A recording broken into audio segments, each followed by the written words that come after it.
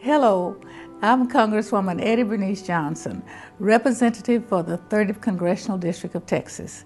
Each year, on Memorial Day, we come together to remember those who have sacrificed their lives on behalf of our country in the name of freedom and democracy.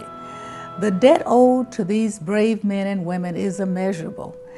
On this Memorial Day, we renew our commitment to keep our promises to the nation's more than 22 million veterans, including 1.6 million veterans right here in Texas.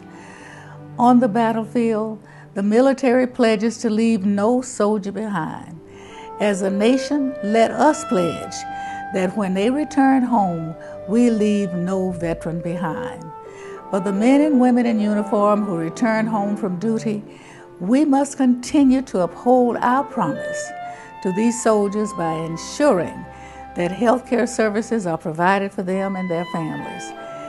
This day and every day, let us honor their services and actions that fulfill our commitment to our troops, to their families, and to our veterans. Please take time to think of veterans for their service this Memorial Day.